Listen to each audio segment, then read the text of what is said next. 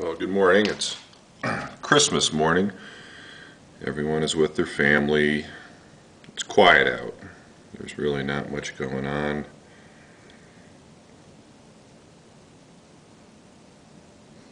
There's no one anywhere because everyone is with their family, or quiet, or they're somewhere else. Now it's 7 o'clock exactly. That screen is off. There's no movement from that screen. Wait, wait.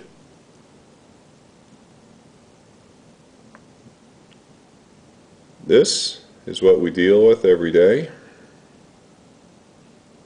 At 7 in the morning, us residents are required to shut off the lights because of that glare and the fact that it happens to blare on Christmas Day. Why, I would call an abomination.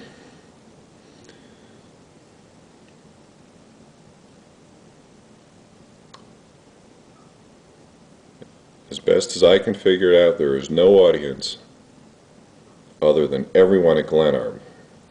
And I'm still not clear whether Glenarm and Red Peak is fighting our battle or just writing it off because it's a full house. But this is what everyone on this side and on the corner sides and allegedly on the back side through a reflection off of another building, and it basically does require that everyone shut their blinds, which essentially destroys a key piece of living down here. You cannot enjoy the view with this monstrosity blaring at us all the time.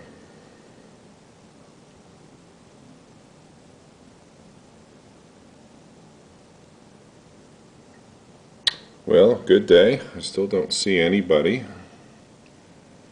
Oh, there was a car. Saw a car. Okay, maybe that car saw the movie theater.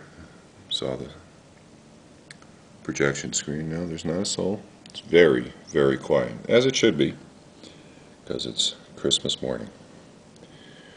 Well, I hope this audience finds this entertaining. I hope you have a wonderful day.